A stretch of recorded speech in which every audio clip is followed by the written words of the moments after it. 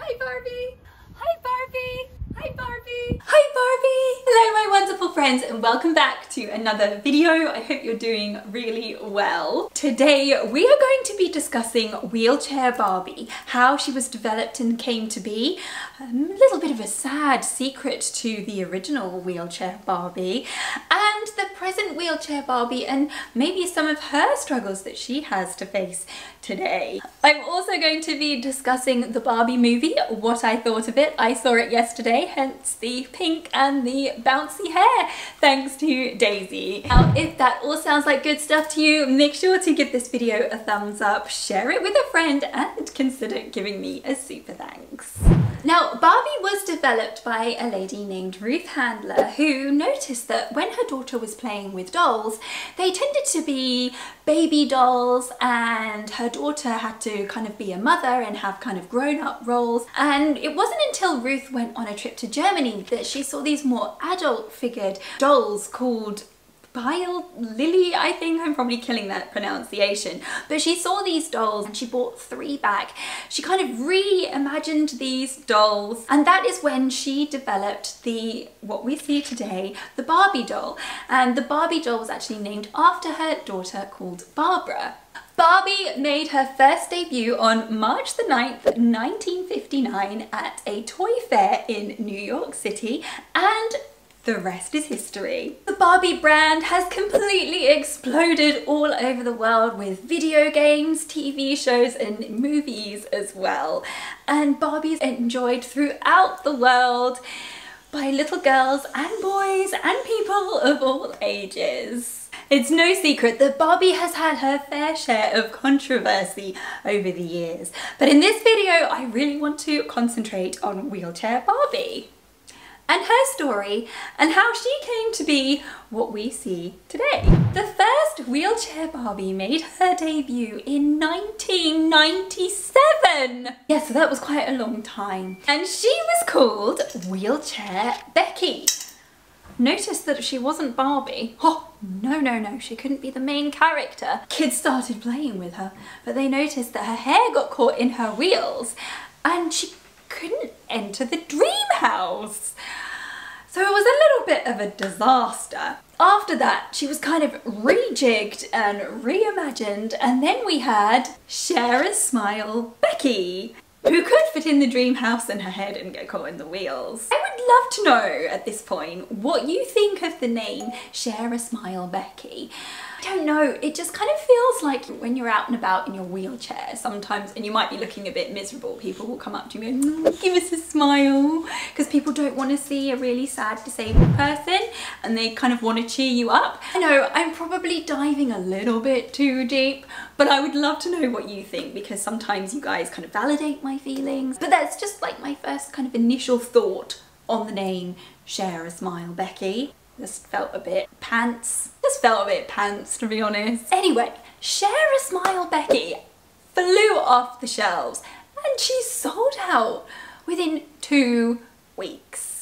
Then in 1998 we had School Photographer Becky. This one sits a little bit more comfortably with me because she has a job, she has a purpose, she has something to do, and there's a little bit more backstory around her, and I really like the design of this one as well. Despite being one of the most successful Barbies selling in that time, Becky was discontinued. Some say that Becky was discontinued because she didn't fit in with the other infrastructure within the Barbie world.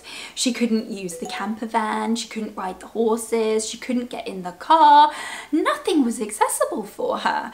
So some say that it was easier just to discontinue Wheelchair Barbie and kind of like forget about her than it was to change some of the toys to make them more accessible for them. Because if a customer was going to buy a Share a Smile Becky, they would only buy her and none of the other components to go with it. So it didn't make sense to keep her on. It feels like a very sad, sinister kind of reflection of the real world. Still fighting for access to this day.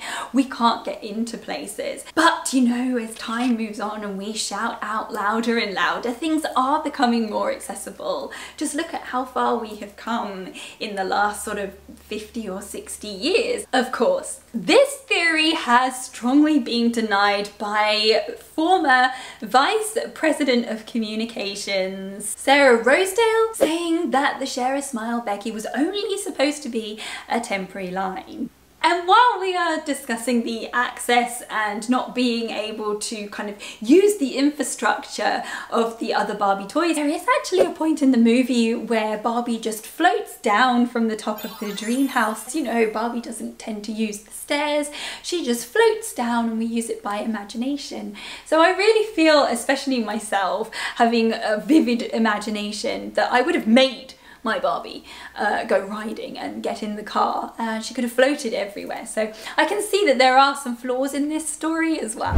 In the year 2000, what a time to be alive, we had Paralympic Barbie, who is said to have inspired one of the most decorated Paralympians of our time, Hannah Cockcroft, who has a very similar story to me, except obviously I'm not a gold medalist Paralympian. But we share the same kind of story in the fact that we hated being disabled when we were growing up. We didn't want to be associated with disability, hated our wheelchairs, hid ourselves away. But then Hannah was given a Paralympic wheelchair Barbie for her birthday, and that inspired her to take up the sport. And that is why representation is so important to people within the disability community, and disability representation on screen is so important. Now, did you know over the last 10 years, content including disabled people like me has grown by over 175% according to Grace Note Video Database. Nearly 70% of the 3,000 titles evaluated included disability inclusive content. According to the survey, television series only accounted for about 16% of disability inclusive content, which makes it clear that TV is failing to represent disability effectively, which is where a majority of viewers watch their content. Understanding authentic disability representation is so important for the wider public, as it can help businesses, employers, and communities better support people with disabilities in everyday life. As you know, I have been very passionate about campaigning for change and speaking up on my channel about the importance of disability representation. And it's also something you could do to push your leaders locally and nationally to do. Our community is underrepresented in TV and movies, despite being the largest minority in the world, which anyone can join at any time. It's also becoming increasingly apparent that mental health challenges are on the rise, especially during and after the pandemic. Media has a powerful role in educating audiences about disabilities, both visible and non-visible. It's important that we raise awareness and speak up, shining spotlights on our community. Going from 0 representation to 16% today, it's progress, even if it feels small, and with the thanks to social media, our voices are being heard. But we have got to keep going, which is why I'm so passionate about raising awareness on my channel. We can use our voices to raise awareness, and that's when our leaders understand and further changes need to be done for a more inclusive future. As I said, I went to see the Barbie movie last night, and I have to say, in terms of representation, I was forewarned not to set my sights too high. During the world premiere of the Barbie movie, I saw that Chelsea Hill and some other rolettes and some other American disabled influencers were invited to the world premiere of the Barbie movie in LA. There was even a wheelchair Barbie on show as well, which looked absolutely fantastic. And I know for a fact that the LA premiere hired disability consultants to make sure that the premiere was as accessible as it could be for people with disabilities. So with all that hype around wheelchair Barbie, making sure that wheelchair influencers and wheelchair personalities were invited to the LA premiere, I thought, this is it, guys. This is it. We are gonna have wheelchair Barbie. She's gonna be speaking and she's gonna have a role in the Barbie movie. I even caught a glimpse of her and her amazing pink wheelchair in some of the trailers. I'm sure I'm not the only one. I'm sure you were all sat there waiting and really excited to see the disability representation in the Barbie movie. I will get onto the Barbie movie and the representation in just a second. But the reason I thought there was going to be a lot of representation was because of the inclusive fashionista dolls. The disability inclusive and very inclusive fashionista dolls first launched in 2019, and they were launched with the help of disability activist 12-year-old at the time, Jordan Reeves, who I believe has a prosthetic arm, but don't quote me on that. And she helped with some consultation of the dolls. Now to date, there are many inclusive dolls. We have wheelchair Barbie, who has different skin tones. We have Down syndrome Barbie now. We have prosthetic arm and prosthetic leg Barbie. We have hair loss Barbie and vitiligo Barbie as well, to name just a few. So there are a lot of different people, different disabilities, different conditions represented throughout the Barbie spectrum, which I think is great. And if they've put so much work and effort into this, I'm waiting to see some of these Barbies in the movie. Maybe I blinked and I missed it. So you can see where this is going. But I only saw wheelchair Barbie. Yep, I blinked and I missed it. There was Vet Barbie, who has a prosthetic arm. And if I missed her, I think this speaks volumes. So there I was, sat in the cinema, bracing myself. And you know, wheelchair Barbie was literally extra. I think one of her best moments was when she did her dance routine at the Barbie party. But I really think she could have been one of the main characters, one of Barbie's friends. She could have had some words. She didn't even get to say, "Hi Barbie." It is said that wheelchair Barbie only had 4 seconds of screen time. It's 2023 and I think disability representation deserves longer. The wheelchair character in Mean Girls, which was released nearly 20 years ago, whether she's a wheelchair user or not in real life, I'm not sure, she had more than 4 seconds, and that was 20 years ago.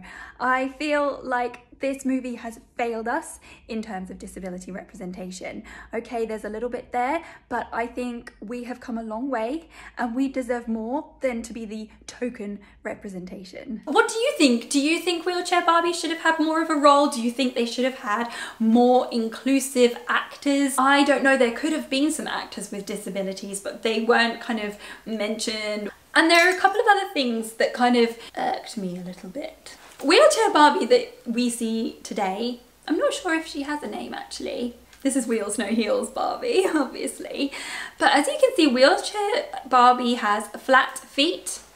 So she can only wear flat shoes, which is fine. For me, I can only wear flat shoes, hence why I'm called Wheelsnoheels. I know that there are hundreds and thousands of people who can wear heels in their wheelchair. In the movie, stereotypical Barbie has obviously got pointed feet and her heels don't touch the floor. But then in the movie, spoiler alert, they touch the floor, and that's when she kind of is introduced into the real world. But it's kind of shown that having flat feet in Barbie world is kind of a bit repulsive. They even sit around looking at Margot Robbie's feet, retching over these flat feet. And then we've got wheelchair Barbie, who's got flat feet. So just kind of like stood out to me. Doesn't bother me, really, honestly it doesn't. It's just something that I feel is important to put into this video. How do you feel about that? Do you think it's a bit off? Do you think maybe wheelchair Barbie should be able to wear heels and flats? Or do you think she's fine the way she is? Another little mistake that I have noticed on the wheelchair from Wheelchair Barbie. Can you see? Can you see the mistake? It's a very, very tiny one. But her casters are going backwards. But apart from that, I think this wheelchair looks great. I'd love to know what you think. I don't think there's an power chair Barbie. I think that would be really, really good to see. And a huge improvement from the Share a Smile Becky. One positive that I picked up from the Barbie movie, and I don't know if any of you picked up on this, but I saw ableist language being called out. I have never seen this in a movie before. Again, you can correct me if I'm wrong, but at one point the daughter of one of the main characters says that she's really glad that that nut job has been arrested. She then corrects her language from nut job to real world mentally challenged person, something along those words. So apart from that, that is all I saw of disability representation in the Barbie movie. I would love to know if you saw anything more, or if I missed anything, or if you want to continue a conversation in the comments. I think, you know, the wheelchair Barbie that we have today looks amazing. She is a very slim build. So they could kind of develop on her a little bit more. That is my video on the wheelchair Barbie. I would love to know what you think of this video, what you think of wheelchair Barbie. I think there's a wheelchair Ken as well. I think I've seen Ken. Make sure to give this video some Kenergy and I look forward to seeing you in my next one. Thank you for watching. Bye!